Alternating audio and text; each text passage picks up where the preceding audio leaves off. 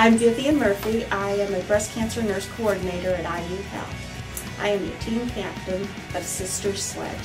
I walk because breast cancer is my passion, and I want to see these women and the few men that are affected and their families and children have long, happy lives. I started working in the satellite office that Dr. Sledge had, and a lot of the patients just were so fond of him.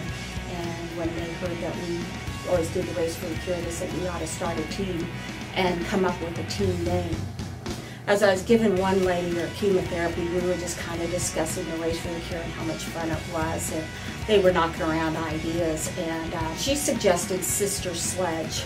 And when we think of the song, we are family, and we liked how close we felt with our patients and the other people we worked with in the building.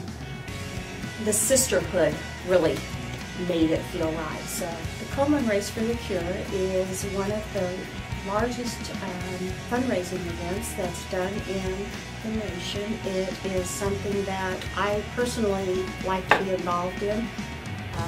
Komen does a lot of good things in raising money for breast cancer awareness, breast cancer education, patient assistance, and research.